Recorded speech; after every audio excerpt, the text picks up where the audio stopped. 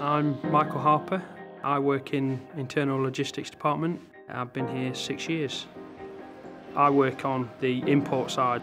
We process around 35,000 parts a day, ranging from little bolts to engine mounts to speaker covers, all aspects of the car really.